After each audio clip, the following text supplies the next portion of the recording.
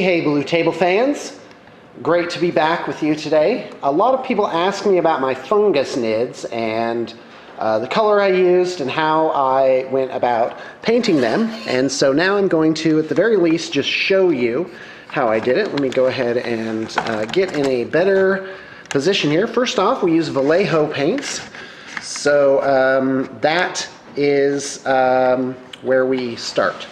Okay, so the fungus nids are painted by first priming the model black, and then I put on what's called an overspray of Design Master Floral Acrylic spray of purple.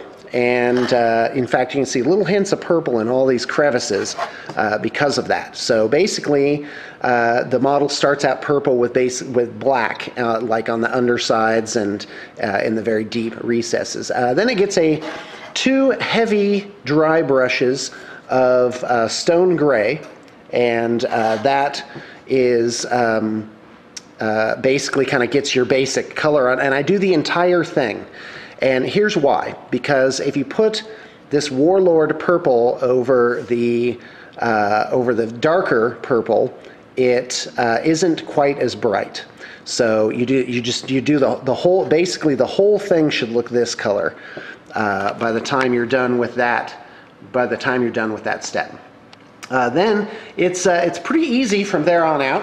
It's a Warlord purple dry brush, and you can physically go in and kind of highlight some of the details, make them a little bit thicker. Typically you have to do 2 layers, and you end up with this very rich sort of purple color. The vents, and you'll notice little details, those are lime green.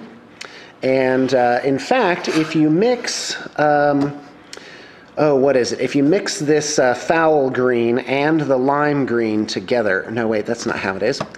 How did that work? Anyway, never mind. So and then just solid foul green on all the points and whatnot.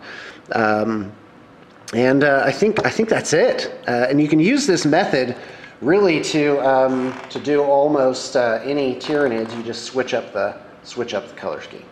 So that is how you do fungus nids. Let's take a look at this hive tyrant. This is slightly higher level, a little bit more love on this guy here. Love the wings. I do believe that's a middle stone worked in there, and of course the foul green has an extra highlight of that yellow on it, which makes it very striking. Okay, well, I hope you've enjoyed, and I hope to use this video to answer the question, Shawn, how did you paint your fungus nids? Thanks for tuning in.